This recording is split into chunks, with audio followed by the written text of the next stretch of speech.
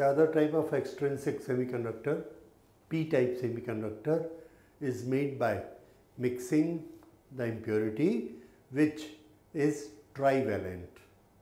Trivalent, having 3 electrons in the outermost orbit.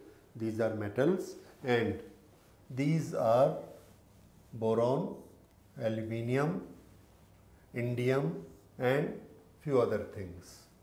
So when intrinsic semiconductor added with trivalent element impurities, then it makes p-type. How does it make a p-type, and how does it increase the conductivity? See, here one aluminium or indium replaces silicon, and it is here. Now it is here and it has got 1, 2, 3 electrons in the outermost orbit, and it needs 5 more. Now here is a silicon which will give him this. They make a pair. Here is a silicon, make a pair. Here is a silicon, they will make a pair. Here is a silicon which is ready to make the pair, but there is no electron here. So this is open. Pair is not made, and this octave is not completed. They have got 2, 2, 4, 2, 6 and 1, 7. 1 electron is required by this.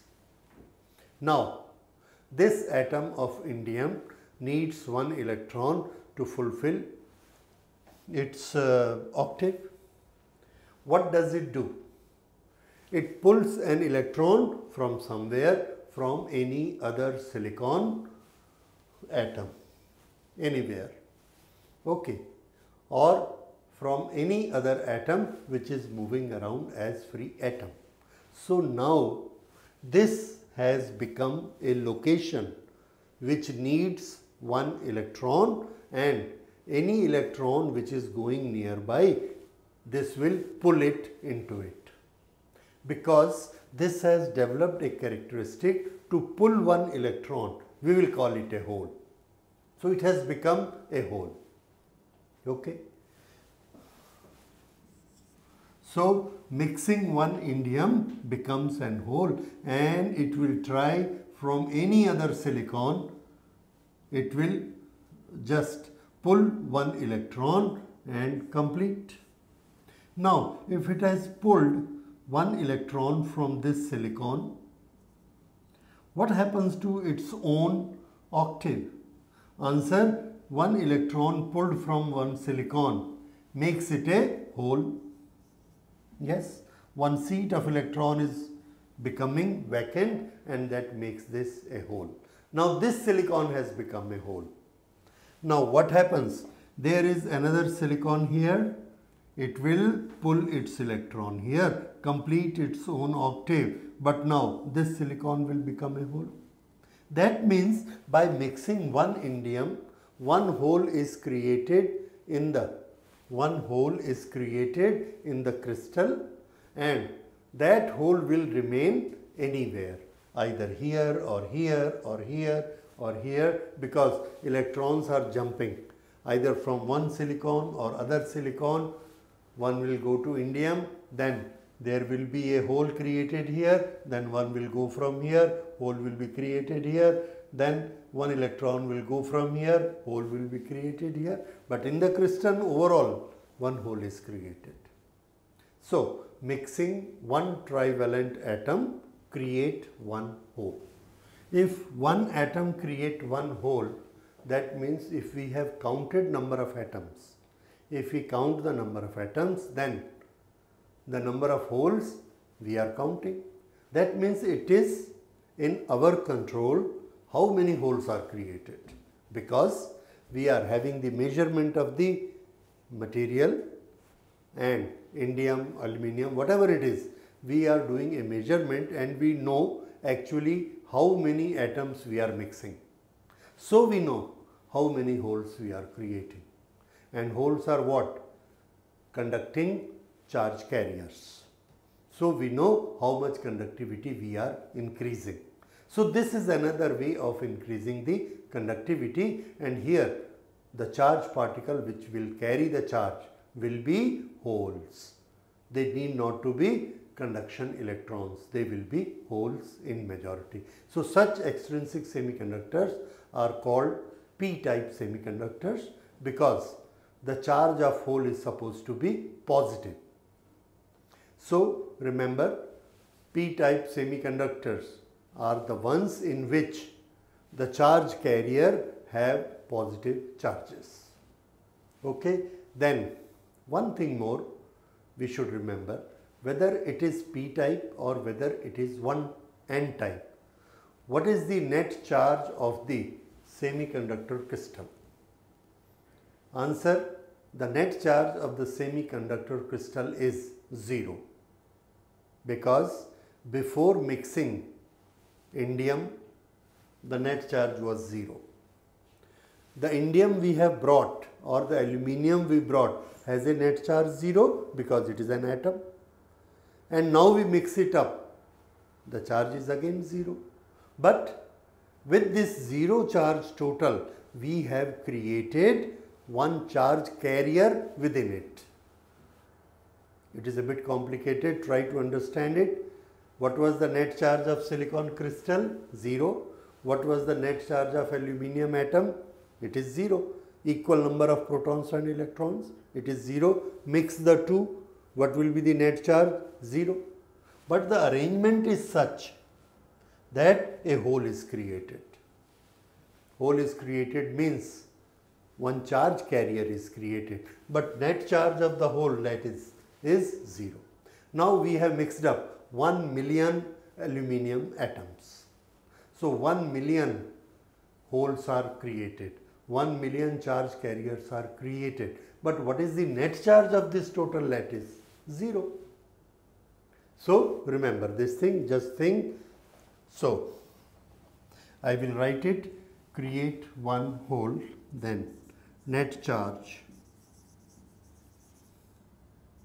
of crystal remain 0. Holes are majority, electrons are minority charge carriers. Now, this type of dopant, which is trivalent, is ready to accept one electron. So, we have given it one adjective that they are known as acceptors. Acceptor dopants. What was that pentavalent? Pentavalent where? This is what? Aluminium, indium, etc.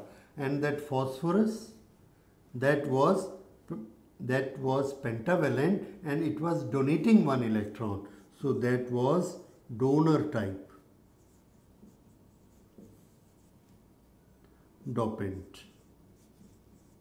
So please remember, donor, acceptor. Acceptor which will accept electron, donor which will donate electron. So donor are those dopants which are pentavalent or the one which will give extra electron because they will have 5. And acceptor will have 3, they need one more, they will always accept electrons. So this makes p-type, this makes n-type. Okay, so holes majority, electrons minority, number of holes are much larger than number of electrons. But that relation Ne into NH will always remain intrinsic square. That will always there, whether it is p-type, whether it is n-type. This thing is always there. Then net charge 0, this thing is always there. Now the hole, this one hole, these electrons which are pulled here and the holes, their energy level, answer is their energy level is just here.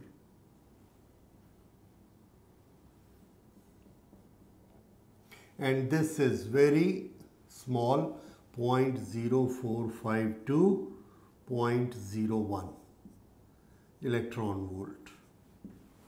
So this is a very small level as good as in valence band. So this is known as acceptor level. Acceptor energy level. And what was here? This was donor energy level for the donor electron, for the acceptor hole. Both are very close to this surface and they act this as this as this. So this is p-type semiconductor. I don't think anything is left over here. So these are all the details. So now we have two types of extrinsic semiconductor and we are ready to make the devices. And the device, the very first and fundamental device we make is a junction of P and N type semiconductors, that is called a diode. So after learning the characteristic of both P-type and N-type, in the next lecture we will see if we join the two, we make PN junction, that is diode, and we will see how it works. Thank you.